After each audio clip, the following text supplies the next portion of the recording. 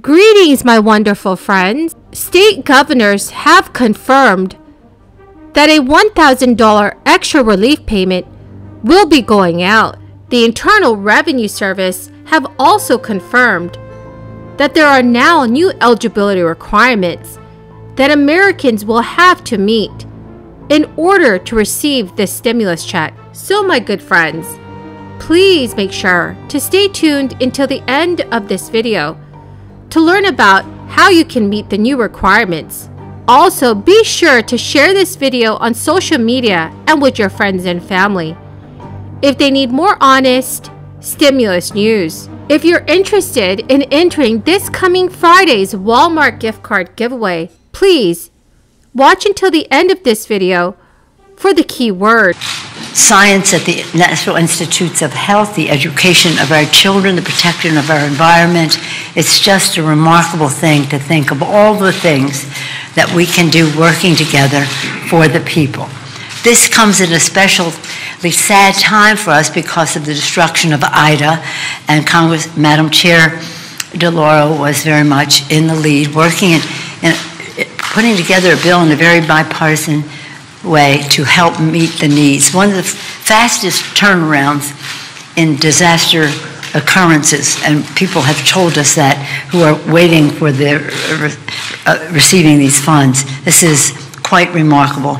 Hurricane Ida, its victims, other disasters eagerly await this bill, and also to meet the needs of the evacuees from Afghanistan. Some of us are particularly concerned about the women of Afghanistan, but they and their families needed some of our assistance in this regard to help. California Governor Gavin Newsom proposed giving state residents some relief in the form of a tax rebate, as rising energy costs have led to the Golden State having the highest gas prices in our nation. According to AAA, the average price of regular unleaded gas in the state of California as of this morning was $5.57 per gallon. In his state address, Governor Newsom had told reporters, "In January, we proposed a pause to the gas tax increase. Now it's clear we have to go even farther.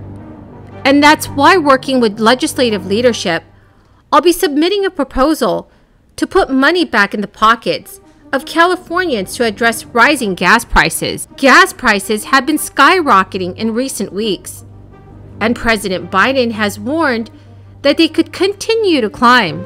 Governor Newsom did not go into any detail of what his proposal would be, but senior advisor Dee Dee Myers said it would be a rebate that could total billions of dollars. The rebate would be limited to those who reside in California. So friends, this is great news if you are a resident of the state of California. There is currently a limit, which is required by lawmakers to return some of the excess funds to taxpayers as a rebate. Last year, the state of California also hit that threshold, prompting Governor Gavin Newsom to address the GAN limit by packaging it as a $600 Golden State stimulus. Before 2021, the limit had not been reached since 1986. And according to Bloomberg News, this summer, taxpayers could receive total payments of $1,125 or $4,500 for a family of four. Republican State Senator Brian Jones estimated that California's budget surplus could grow between $6 billion to $23 billion because these funds are collected from filed taxes. California's budget deadline is June 15th, but many officials have yet to officially indicate when exactly they will begin sending out this round of stimulus checks. Americans across our country are feeling the very fuel prices at the gas pumps and grocery stores.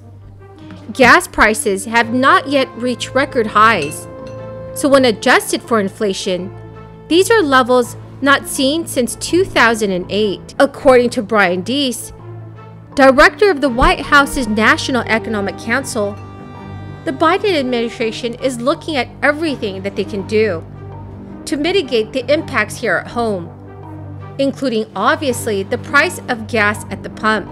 So my friends, what are your gas prices per gallon in your part of our country?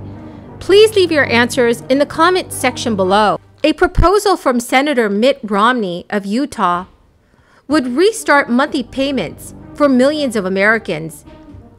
Unlike previous stimulus efforts, Mitt Romney's plan could put work requirements in place for millions of recipients. The Family Security Act would provide monthly benefits of up to $350 per month for families with children ages 0 to 5 years old, and $250 per month to those with children ages 6 to 17.